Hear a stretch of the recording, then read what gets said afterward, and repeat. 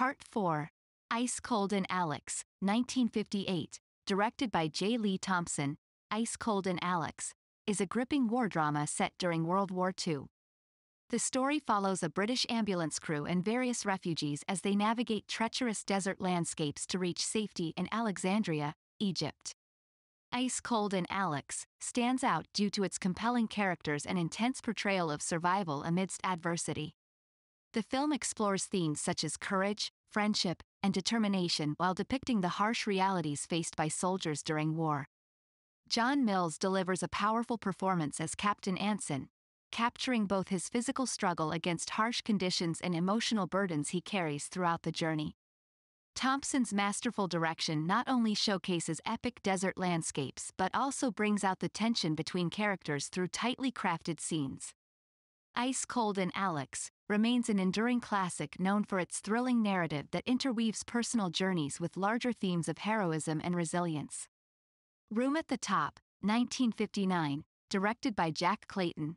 Room at the Top is a powerful British drama that delves into class struggle and ambition. Adapted from John Brayne's novel, this film tells the story of Joe Lampton, played by Lawrence Harvey, a working-class man who aims to climb the social ladder. He becomes involved with Susan Brown, played by Heather Sears, an upper-class woman engaged to another man, leading to a complex web of love, desire, and societal expectations. Room at the Top examines themes of social mobility and personal sacrifice in post-World War II Britain. The film captures the dark undercurrents beneath surface glamour while showcasing Harvey's magnetic performance as Lampton. Clayton's skilled direction adds depth and authenticity to this compelling tale of ambition versus love.